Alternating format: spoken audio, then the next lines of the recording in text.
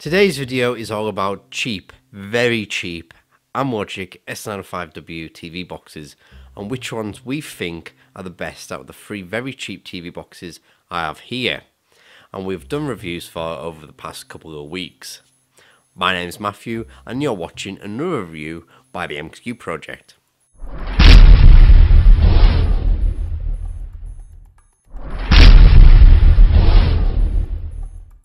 So here we have three TV boxes, all for less than $40, actually even a little bit cheaper than that actually. If you're in the UK, about £35, £30, something like that. Our group of TV boxes are all S905W boxes because these are very cheap. It's a very cheap processor. But we're not interested in the specifications, we're not really. We're more interested in how they perform and how well developed the firmware is. We here at the MQ Project know that is mainly the firmware that makes a good cheap TV box rather than the hardware, although a relatively fast NAND.eMMC storage chip is useful as well.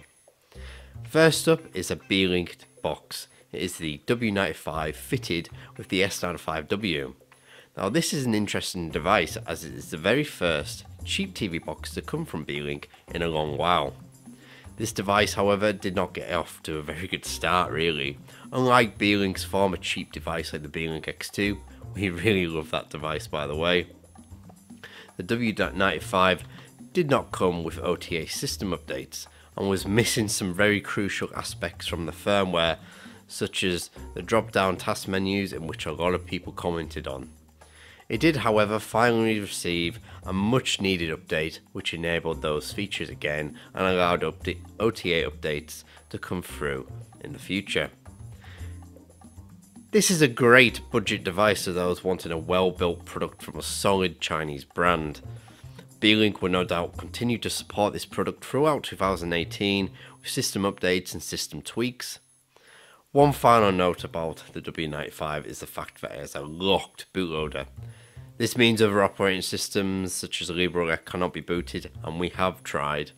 This is a shame, but no doubt Beelink will at some point send an update out to root the device. Fingers crossed anyway, because they did that with the Beelink X2 and it allowed it to boot other things, and as you've seen on different videos we've actually booted Ambient on the Beelink X2. Next up is the X96 MIni, one of our absolute favourites here at the MQ Project. This micro-sized device really packs a lot into such a small enclosure. This little box features a choice between 1GB and 2GB of RAM.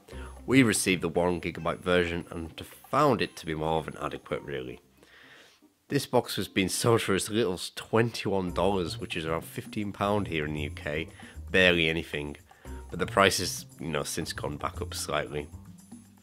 The firmware is stable, although don't expect too much in terms of OTA system updates. But the great feature of this device is the extended IR receiver that this comes with, not seen on too many boxes to be honest. To summarise, I think this device is a great budget box and can be placed pretty much anywhere, as it has the IR extension, so if you wanted just to put it out of sight behind your TV for example, then you can do that. It does have that IR extension poking out somewhere and you'll be good to go. It's incredibly small and well built as well, and it can also boot LibreOLEC, and it really makes this a really truly versatile device. You get an Android as well as the ability to boot LibreOLEC. You can't ask more than that for $21, can you? Finally, we have the Alice box. We've just done a review on this actually by Tanix. It's also known as the Tanix TX3 Max, a successor to the Tanix TX3 we did a review on not so long ago. This is a very interesting box, as we can see straight away that Tanix have put a lot of effort into the development of this device. With this Alice even user experience. Now we've seen these types of things, or gimmicks if you like, before from Chinese manufacturers, but having a look through this device's firmware, it is clear they've gone to a lot of effort to ensure the Tanix TX3 Max has a lot of features that other S905W cheap TV boxes don't have. The system runs smooth and fast, video playback is good, and Kodi runs pretty well as well. The only negative points I would make would the gaming aspect isn't all that great. But to be honest, a lot of S905W devices suffer the same issue. This box also supports LibreLec. I actually just tried this yesterday and it actually booted up, Wi-Fi works, etc., and it was all running fine. Kazak doesn't actually officially support the S905W just yet. Just use S905X DTV files when setting it up, and you can obviously check that out with other videos we've done. I'll leave those links in the description if you want them, or a link will just appear at the top of me just now. Right, so finally, all three devices I've shown here are great. They're really good. I really like them. They're very cheap. You can't ask for more, really.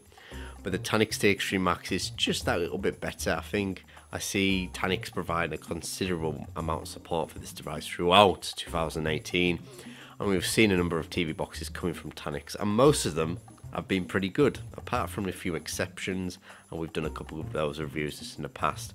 I think there was one S912 box which was not so good, but there we go. We can't all make great things all the time, I guess. Don't forget to check out our website, mxqproject.com, Twitter at mxqproject, and of course our Facebook group. Thanks for watching, guys. Until next time, have a very good one. We shall see you very, very soon.